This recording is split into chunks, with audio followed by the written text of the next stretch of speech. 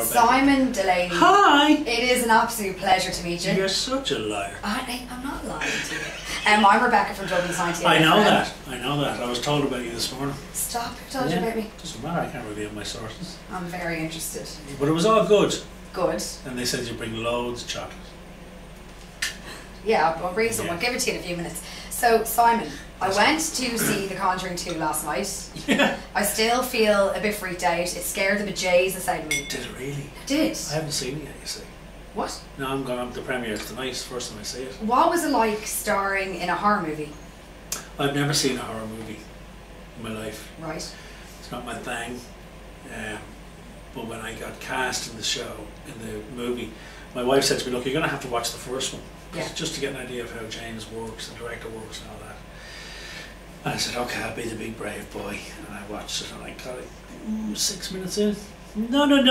Oh, thank you. Now, even reading the script for this was like, no, mommy, no. Because it's all priests and crucifixes. And Yeah, there's some serious, there's a lot of jumpy moments that I was jumping out of my seat in the cinema. Yeah, Popcorn was flying. Yeah, I've read a couple of the reviews now from the US and they said there was some proper jump out scares. Yes. Yeah, I don't know how I'm going to feel watching tonight because I've never watched a horror movie right through. And this is a particularly harrowing story, and the fact that it's based on true events too. Yes. And we met the people involved. We met the Hodgson girls. They came to the set. Yes. And it's 35, 40 years later and they're still visibly traumatised by what happened in the house over those couple of months. Did anything spooky happen while you were on set? A couple of the crew, including Vera Farmiga, would wake at the same time every night. Yeah. Over the space of 3 or 4 nights, they'd all come into work the next day and go, couldn't sleep, woke up at 2:55. Yeah. So did I. I know Vera's laptop screen cracked at one point. Oh my god. I know. I'm frightened of myself talking about it. Yeah. And the set was blessed by a priest on the first day of shooting. He came along and blessed the entire set. He did what priests do when they're called to possession scenes or poltergeist scenes. They try to cast the devil out. Yeah.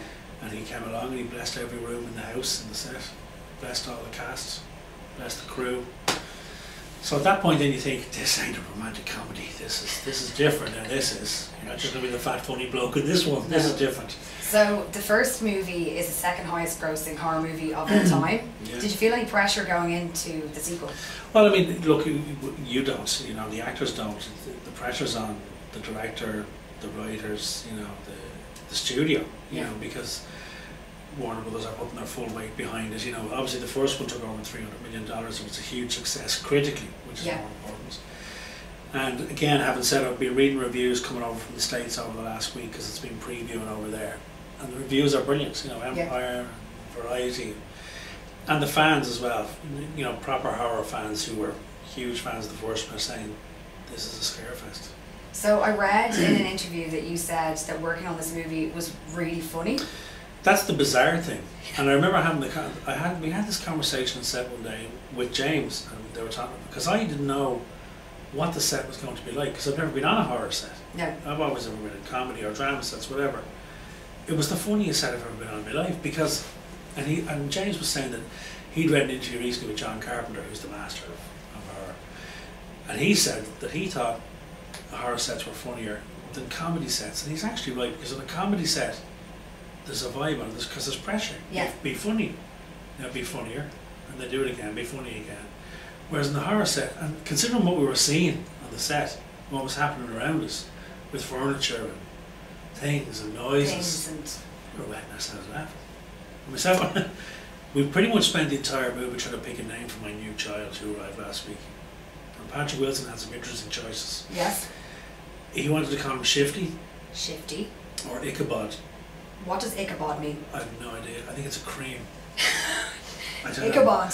Yeah, he sent me an email. Patrick sent me an email last week on the day the baby was due saying, has Shifty Ichabod Hussein Delaney arrived yet? That's an interesting name. But that's basically what we spent 9 weeks doing. Coming up with stupid names for a baby, hadn't even been born.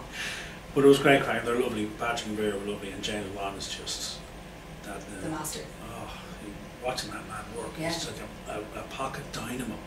the way he worked the camera, the way he set the scenes up, the way the house was designed. Yeah. The hallways are a little bit longer than the real house, so you can get those long tracking shots. The stuff they were doing, I can't wait to see it.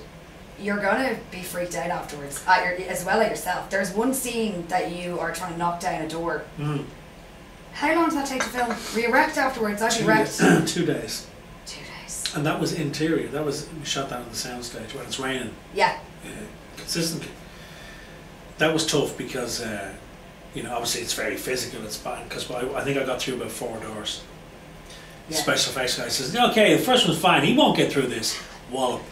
Because James came down and he said, "Look, you just go for it, man. You know, just go for it. You can't pretend to knock a door down. Go for it." So I went for it. Put the first door through in about 30 seconds.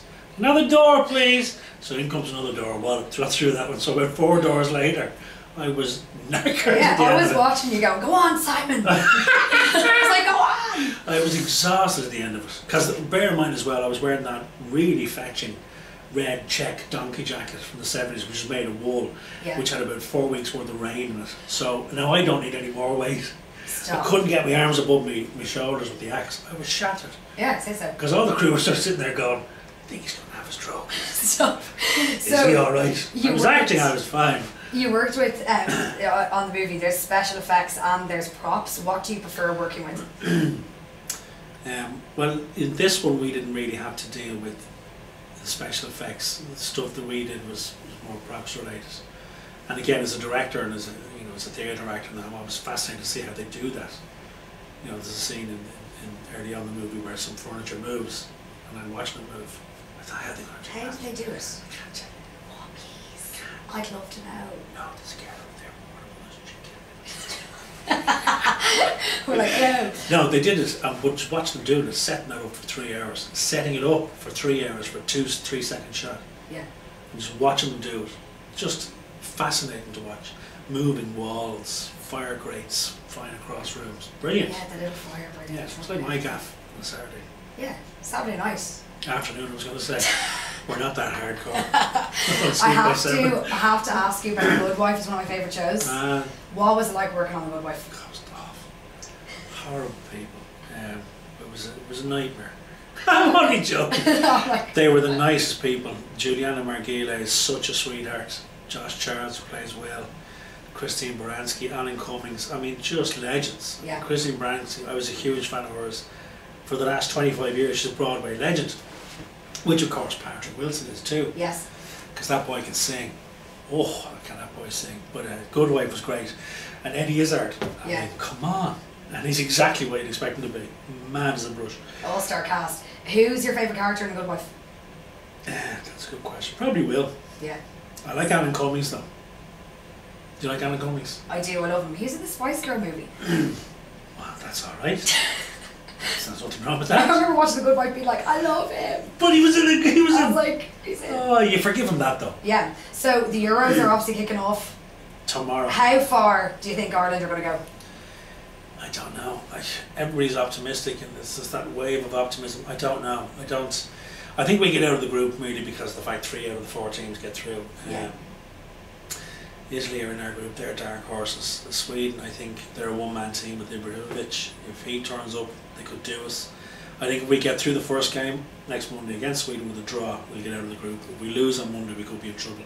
I hope we get to the last 16, even to the quarterfinals. If we get a favourable draw, who knows? At the end of the day, who cares? Because we're going to have a party for 3 weeks at the back of it. You're damn right, Simon. Congratulations on an absolutely terrifying movie. Please let me know how you get on tonight after you see it. I will. I'll tweet you. You too? Yeah, I'll tweet you as soon as I leave. Yeah, give you my Twitter handle. Simon, thank you. Pleasure. Thanks, Rebecca.